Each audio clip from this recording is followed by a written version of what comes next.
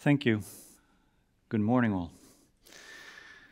Distinguished guests, Maria, fellow speakers, ladies and gentlemen. It's an honor to have been invited to Cybercation this year to present to you the background to and the way ahead for Swedish agile and cutting-edge cybersecurity research, innovation, and education.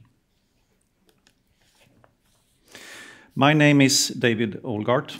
I am the director of Cybercampus Sweden, a newly established triple helix center of excellence that aims to strengthen Sweden's resilience in the cyber domain.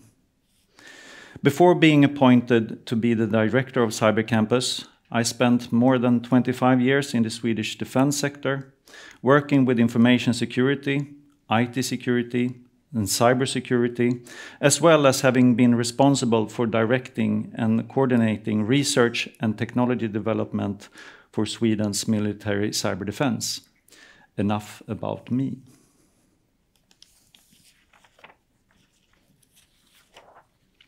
So, how did we end up where we are?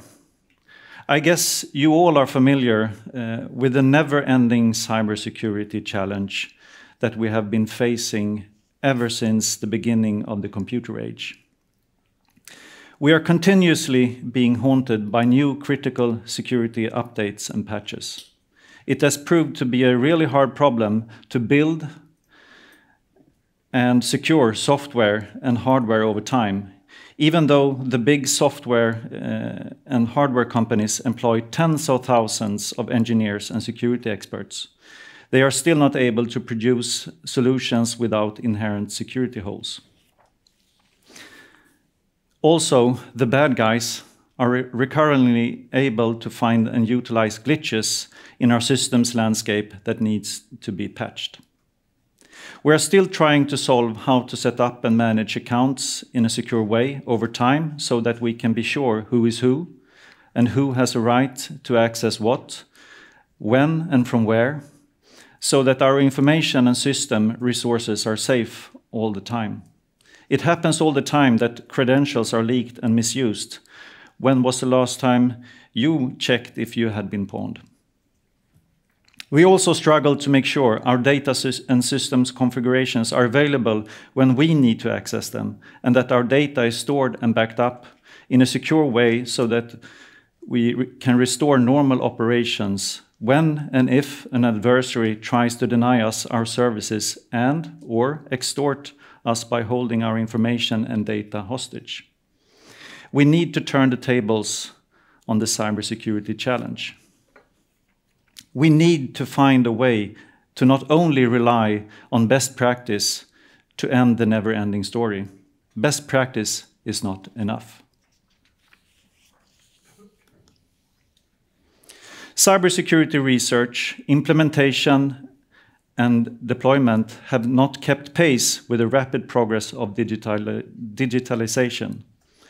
It will become increasingly difficult to manage incidents after the fact. We need all of society to contribute to a higher level of lowest cyber hygiene. One consequence of weak security by design is increased demand on the cybersecurity workforce, which is already understaffed. An exceptionally competent cybersecurity workforce is required to defend the vulnerable systems that constitute society's digital infrastructures. A recent study estimated the size of the global cybersecurity workforce at 5.5 million, a 9% increase from 2022. Conversely, the global workforce gap continues to grow even faster. The gap grew by 13% from 2022. There are now roughly 4 million cybersecurity professionals needed worldwide, more than 340,000 in Europe alone. The profession needs to almost double to be at full capacity. One solution to these problems consists of developing better tools and methods for secure system design and operation. Both training of the workforce and new tools and methods must be based on cutting-edge research and its translation into innovations. Enter Cybercampus Sweden.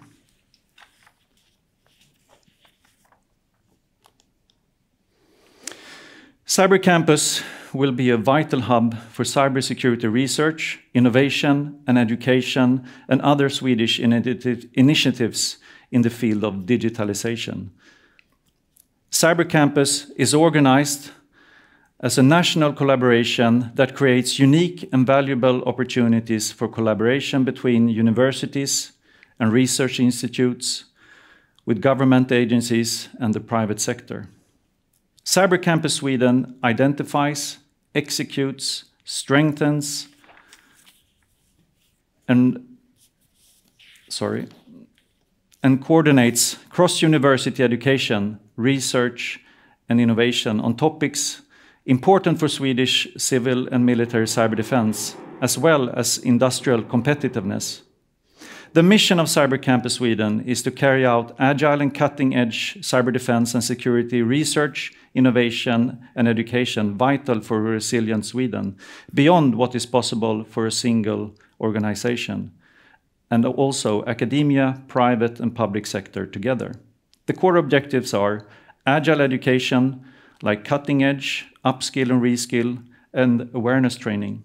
Joint research, to identify, execute, and coordinate cross-university research on cybersecurity topics with an interdisciplinary approach, like technical, legal, societal, global, and national security policy approach.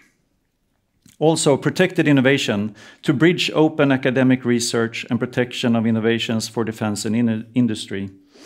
And also being a competent body of expertise for decision makers, with timely, well-informed, and organizationally neutral advice and expert opinions to decision makers at all levels of society and to all levels of society.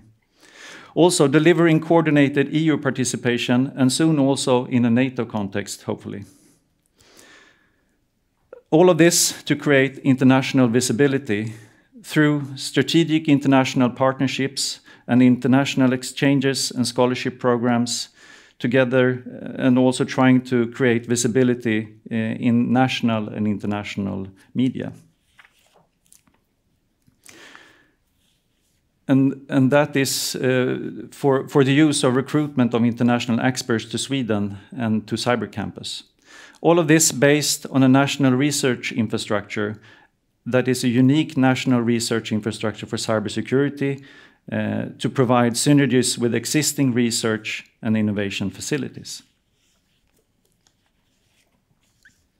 So, how did Cybercampus come about? Well, the initial idea was actually formed in the spring of 2021, and I do still actually have the napkin in my drawer in my office. The initiative was officially launched in April 2022, and we have been working together with all of Sweden, actually, with an interdisciplinary approach with universities, authorities, and industry. The planning group for this consisted of one larger and one smaller university, KTH in Stockholm and Karlstad University outside of Stockholm. We brought in two authorities, the Swedish Armed Forces and the Swedish Civil Contingencies Agency, to try and cover both the defense and security side of the cyber domain. And also two industry representatives, here represented by Saab and Ericsson. This work was funded by the Swedish innovation agency Vinnova through an industry government partner organization called Advanced Digitalization. And then, just a few weeks ago, the government announced its support for Cybercampus on November 6th, including 100 million Swedish kronor over 3 years to start with. So that's a good start. That was actually the 5th day at my new work. So.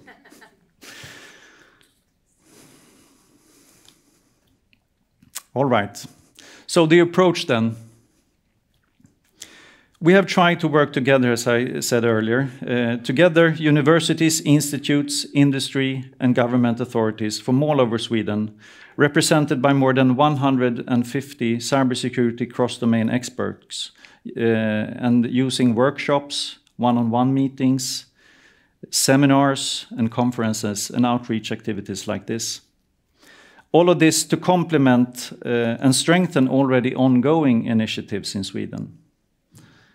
For example, the relatively newly established National Cybersecurity Center that coordinates activities between the Swedish Defense Radio Establishment, really the Signals Intelligence Agency, the Swedish Armed Forces, the Swedish Security Service, the Swedish Civil Contingencies Agency, the Swedish Defense Material Administration, and the Swedish Police, and also the Swedish Post and Telecom Authority. Also, the Swedish cybersecurity node that initiates and runs innovation and research projects and activities called CyberNode here in this slide. There is also another initiative ongoing, the Swedish National Coordination Center that helps to promote EU initiatives in Sweden, provides guidance on EU calls to enable Sweden to participate and benefit from EU-funded cybersecurity programs. All of this to make sure that the Cybercampus piece fits in the puzzle, or the cybersecurity landscape of Sweden. We have conducted physical visits to European Cybercampus counterpart organizations like Athene at the Fraunhofer Institute in Frankfurt, Germany, and Cybercampus in Switzerland to listen and to learn their experiences of do's and don'ts in order to establish a Cybercampus. We have also conducted web browsing, obviously, on other relevant initiatives across Europe, and this was partly because of COVID, because we couldn't travel. We have also had discussions in Sweden with an initiative called SciLife Lab that conducts research, innovation and education regarding life science to see how they function today in the Swedish system, having been established as a national initiative for more than 10 years ago, and they are still successfully conducting their operations.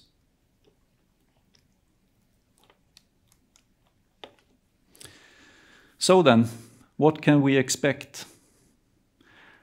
Well, we aim for directing and creating context and having an interdisciplinary approach.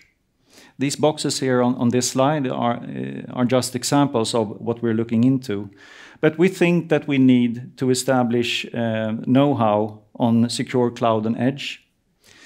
We also think that we need to solve how to utilize and manage the amalgamation between ordinary IT, operational technology, and the Internet of Things, be it a cat camera or something connected to your heating of your house. We also need to figure out how to automate cybersecurity because of the skills gap.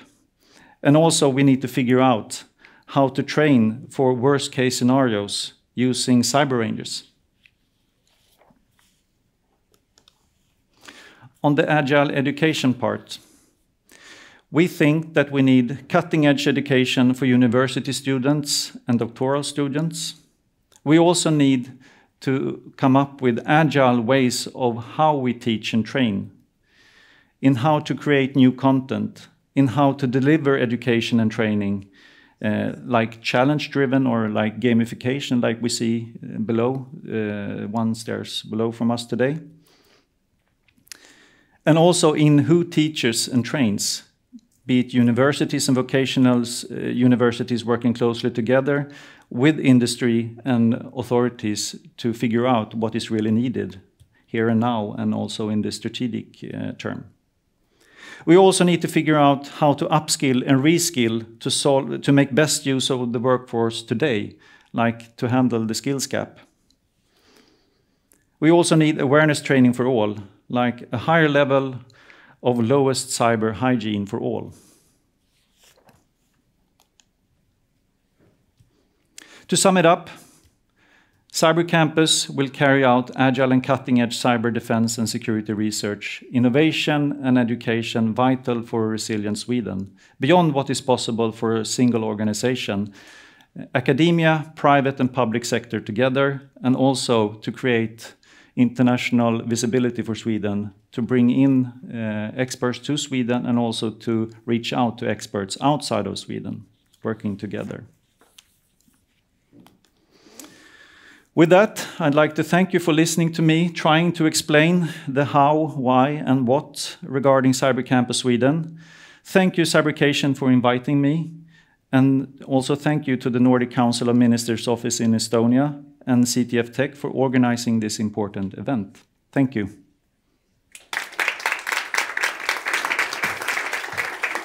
Thank you so much, David. And before you go, actually, I'm going to ask you like more a personal approach question. If you would think about this year, 2023, what would you call like your personal biggest achievement in Cybercampus there in Sweden? Something that you're like super proud, like in the beginning of the year that you've started with something, or you have like really managed to, you know, really achieve something very great that you were personally wanted to bring it out. You mean for 2023? It could be also maybe last year, but okay. Something you've been working for a while, and you say, you as a director of this, that you're very proud that you achieved that. Well, actually, it's the establishment of the whole thing, and also the government promise to and support to fund us.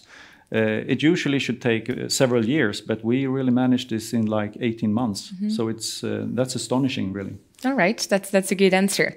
All right, as I have still like questions as well for later on as well, but I would still encourage our audience to jump in as well. But you can do that through Slido. So I would be actually very happy. We already have on the screen as well that you can scan this QR code, or there is also the number that you can, of course, ask the questions from our speakers, and then of course also there are polls that you can say how much you have enjoyed today's event. Different kind of presentations and what you're also expecting for the next year. But I would like to say a very big thank you for you, David, and for like talking about what's happening in Sweden.